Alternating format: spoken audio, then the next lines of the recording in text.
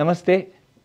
I am very happy to note that IIT Madras will be hosting the National Center for Assistive Health Technologies.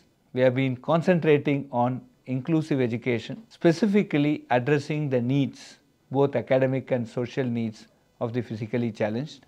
And all these efforts, I am very sure, will lead to a lot more of entrepreneurship, which will basically transform the lives of not just our Indians who are physically challenged, but will also have a big global impact. This is a joint initiative of R2D2 labs at IIT Madras and the 80 assistive technology work that IIT Madras Research Park takes up. The center's objective is help develop these devices, see that the people with disability experience them, give their feedbacks so as to improve the devices, and finally to commercialize that.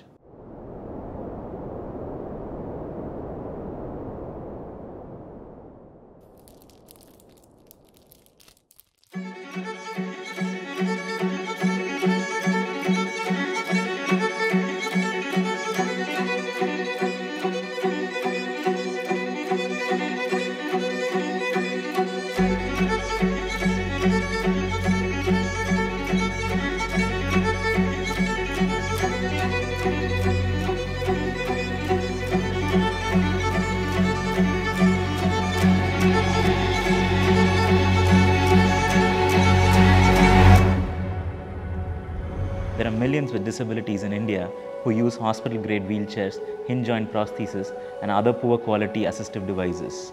At NCAHT, we are simply challenging these norms to let users know they have better choices.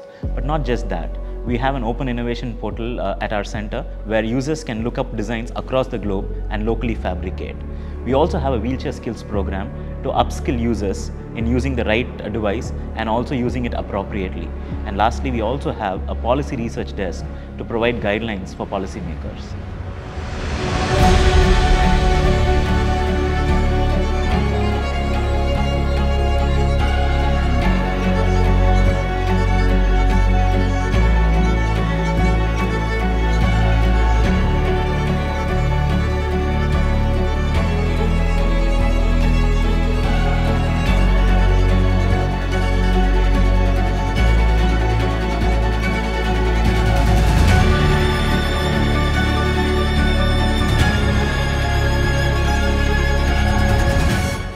The current education system in rehabilitation sciences do not have access to the latest technology and innovation in assistive technology, as well as they don't have access to the real life scenarios faced by the users.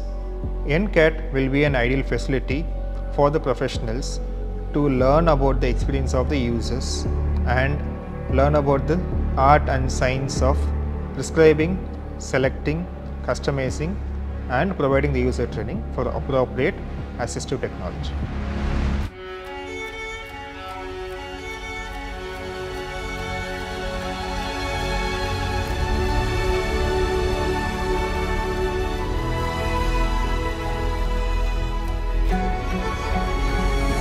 The activities of NCAHT and the experience zones will help create awareness and connect users, innovators, startups, clinicians, policymakers, and the general public.